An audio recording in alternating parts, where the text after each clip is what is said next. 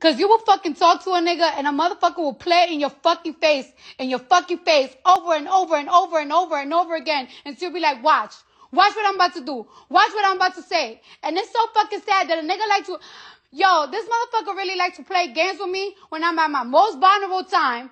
When I'm not the most confident. He likes to play games with me because he knows I'm not an easy girl. He knows.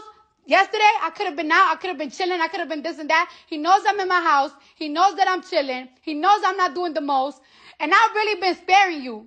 You've been fucking feeling yourself, you bitch ass nigga, because of your bitch ass album and shit. And you really been fucking doing me dirty after so many fucking years that I motherfucking helped your ass. Not even a fucking thank you that I got for your bitch ass. And it's so crazy that I gotta go to the fucking internet because whenever I tell you something, you don't take shit seriously. And I'm